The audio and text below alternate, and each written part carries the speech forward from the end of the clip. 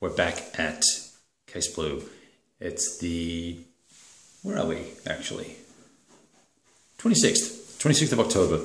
We're halfway through the German turn, and I thought I'd share a couple of things with you.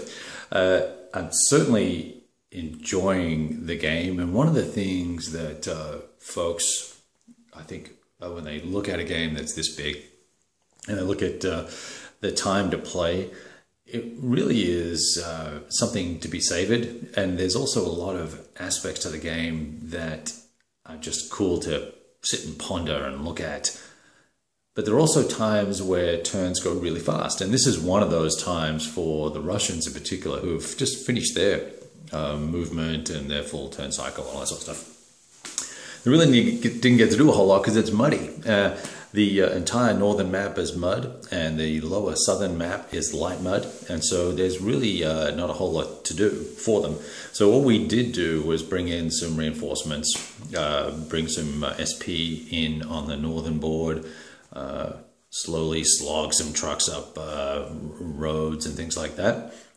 The Soviets have the benefit of being mostly in supply all the time, except for when they're being pocketed, and at the moment the Germans have pushed so far and so fast that, although not further than historically, I don't think I can replicate the historical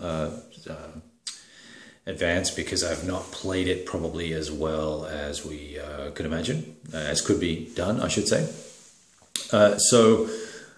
So there's that sort of a little bit of a historical mismatch there, but that's more lack of good planning on my part. So I have decided that I'm taking this game, because it's big and complicated, way too seriously. So I'm just going to have more fun, become even less concerned with rules, errors and mismatches and mistakes, and try and just jump in and get going with it a little faster than perhaps I've been in the last month. Because I find myself reading other rules and tinkering around with things, because I don't want to make significant game mistakes with the game.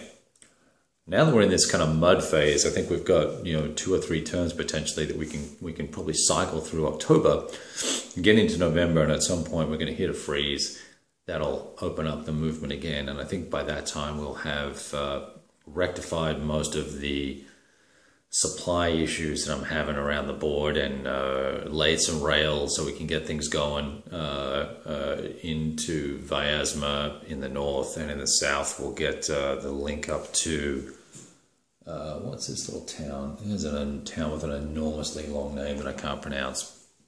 We're going to, down in the Crimean area, we're going to pop a rail link over to the highway, and then that'll allow us to then press on towards Rostov. So we're having some fun.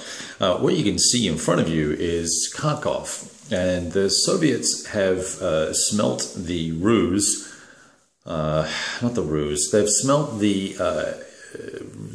volume of forces pressing forward, and have elected to do a couple of things. And I'm probably going to get out of the picture at this point, and we'll just look at the, if I can move that. I can do this. There we go. All right. So now we can see, this. There was talk. I spoke to some of the guys online, and I was saying, "Oh, well, you should just call these guys.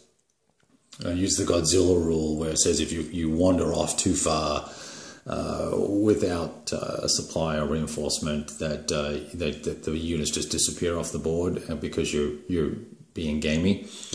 I reinforced this area very quickly with aircraft, and also with an additional regiment, and we've now linked up our supply, and we are now trying to get around the backside of Kharkov. And the Soviets have picked up on this, obviously enough.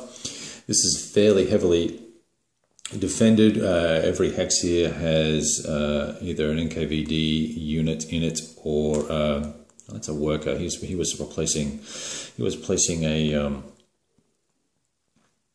Actually, he can move this turn, so we're going to pop him over here. If we put him in reserve, he would have got to there. Could flip him into move mode, he'll move faster. And so he was putting hedgehogs in, that's been there for 2 turns. So we can continue to, we're trying to build a loop so that we can protect Kharkov, but I've also got to block off any lunges to cut the railways, because really that's what it's about for this game. Now, clearly, if I tried to send units down here and they were unreinforced, we would activate that gaminess rule and eliminate those units. And we're not doing that. We're trying to do this somewhat methodically. So here we have Kharkov isolated and surrounded. The Germans have not moved yet. They're in light mud, so they're not going to get very far. But the idea would be to start spreading some of these larger divisions that are here and pushing them around this way, so I can relieve the motorized and the panzer units here, consolidate them back, and prepare them to launch an attack or an assault somewhere. And we don't know where. I'd love to try and block this road, and I would also like to potentially try and drive in around on this angle, because this would then cut 2 rail lines for the Soviets, and have them relying on this rail line, which does not come directly into Kharkov.